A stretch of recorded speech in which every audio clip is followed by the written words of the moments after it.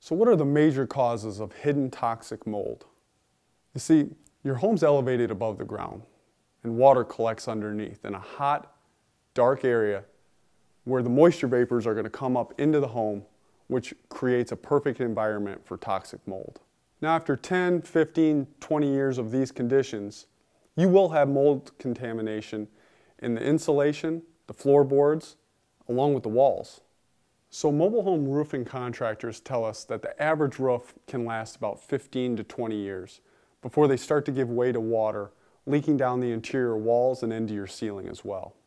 Now if the water enters the ceiling and interior sidewalls, you could have a mold situation that you can't see, but will cause serious health problems.